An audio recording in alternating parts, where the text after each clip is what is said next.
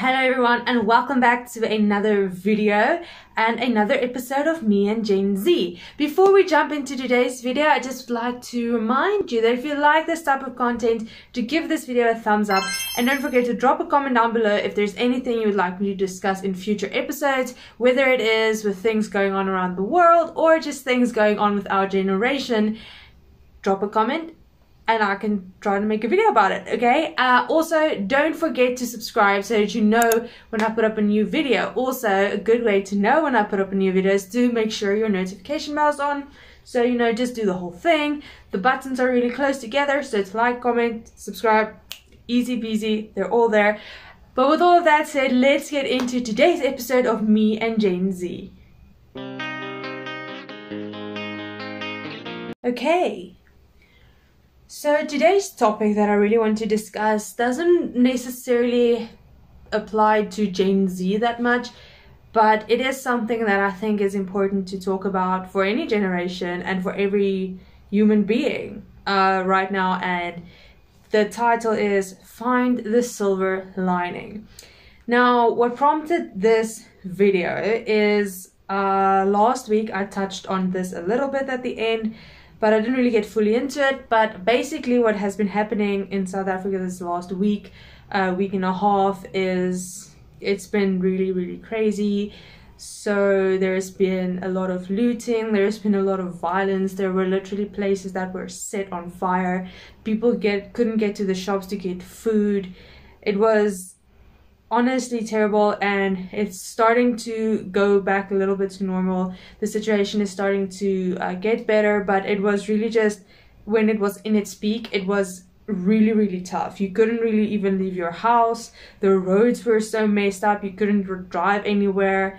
Like honestly, we struggled to get bread, and it was tough, but there was something really good that came out of it, that really just, it kind of, you know, warmed my heart to see when we finally could drive around again, and there were some shops that managed to open, so when you could actually start driving again, it was so amazing to see the way that ordinary people came together. Like, I'm speaking of people from their communities. They started just protecting certain stores that could still open, that still had stock, that weren't looted.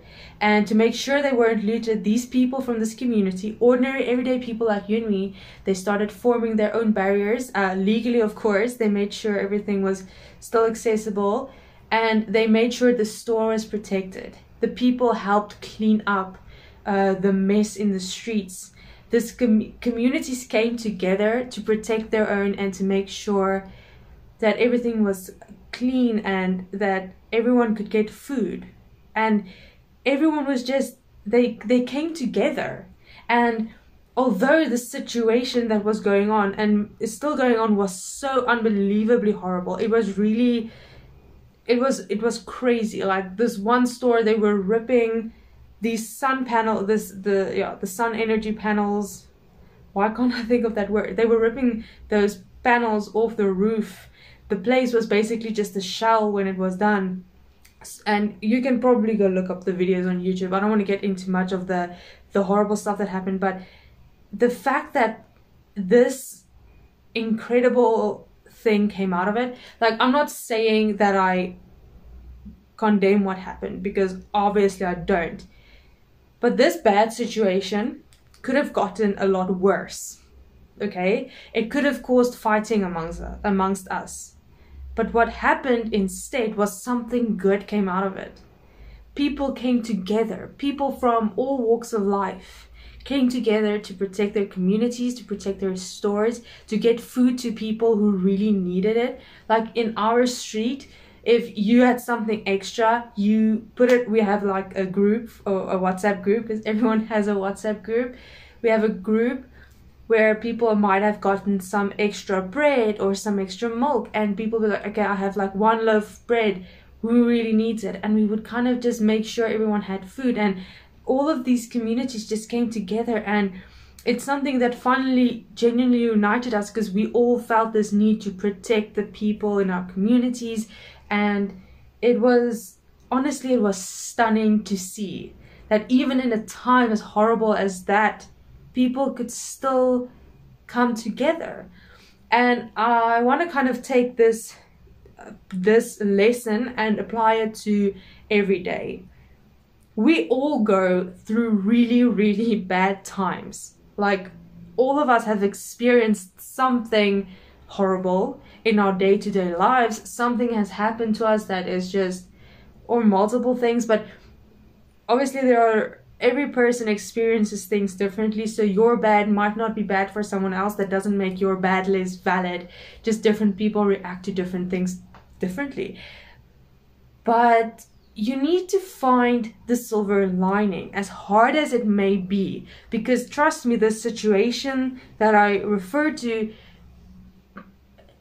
there were damages into, I think, probably the billions.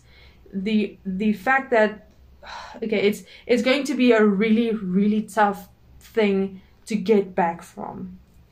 But the silver lining was that it made people come together who probably never even knew about each other. They probably never met before, but they came together because they had a common goal to protect the people in their community and to make sure everyone had something to eat.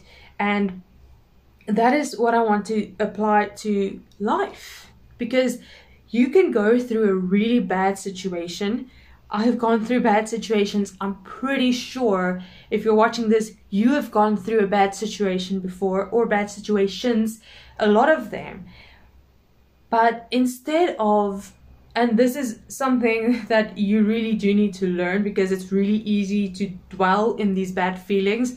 Guilty as charged. I've done that before. You don't always want to look for the silver lining. You want to just lay in your bed and feel the negative feelings and never let go of the negative feelings.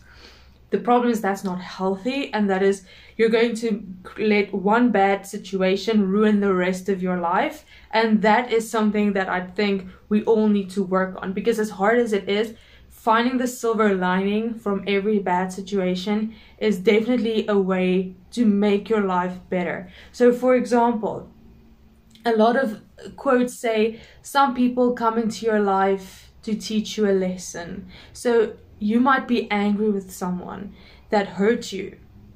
And granted, when people hurt you, it sucks. Okay? And it might take a while for you to forgive them or to move on. But the silver lining is they taught you something. They did. Or a bad situation taught you something. Perhaps it taught you how to deal with rejection. Because rejection is going to happen in life, whether it's with job interviews, whether it's with people that you like that don't like you. Rejection is going to happen.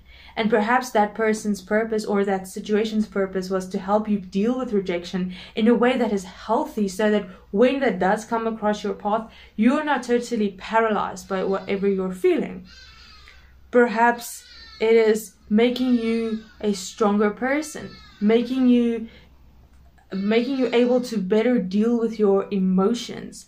Not suppressing your emotions, because that's not healthy, but actually deal with them instead of suppressing them. Okay? Every situation, no matter how bad, is there to teach you something. And in the moment, it's not always possible to see what that situation is trying to teach you. But later in life, you will come to find that because of the things that happen to you, the bad things that happen to you, you are the person that you are today.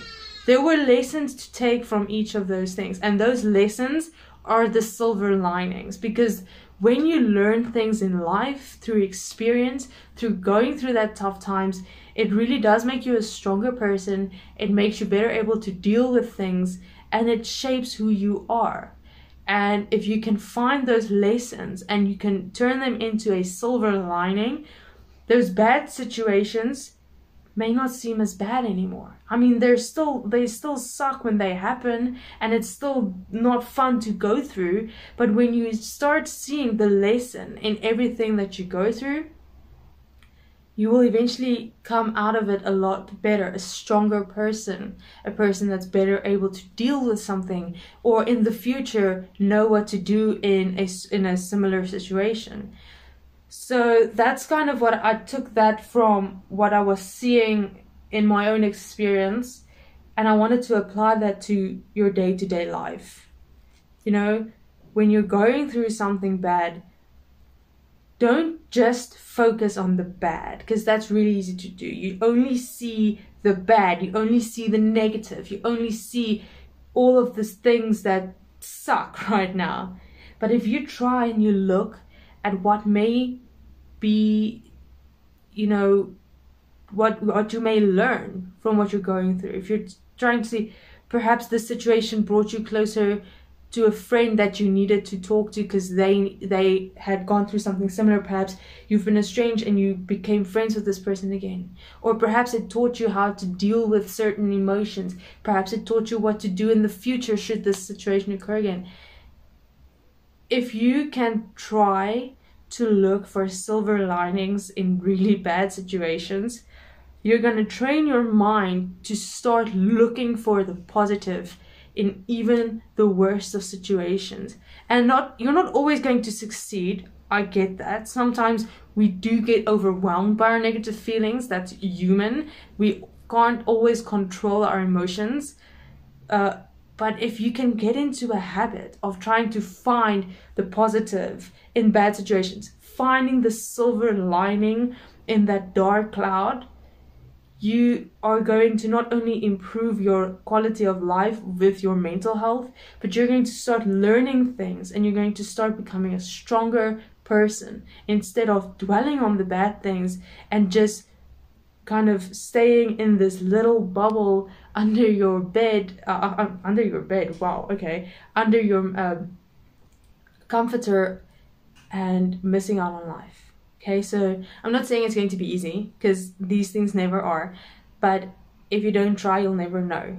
Okay, so bad situations are going to happen to all of us, or have already happened to all of us. But if we can try, at least try to find the silver linings to these situations, then I think we can really improve not only our mental health, but our lives, like in general. Find what this is trying to teach you. Find what this is trying to push you in a certain direction, perhaps. Perhaps you were going the wrong way and this situation occurred and you find a new way that you're like, what? Why did I never think of that? These situations happen and most of them can teach you something about yourself, about someone else, or how to deal with something. It makes you a stronger person, and it eventually leads you to living a happier life because you know things you wouldn't have known if you didn't go through this. So that is my message for today. I know it's a bit of a shorter episode, but I really wanted to share this message with you, finding the silver lining even among the darkest of clouds. I think it's really important when you're surrounded by negativity to try and find even the smallest slither of positivity. And that is my message for today, guys. I really hope you enjoyed this episode of me and Gen Z, and I look forward to chatting to you guys again. Have a great day.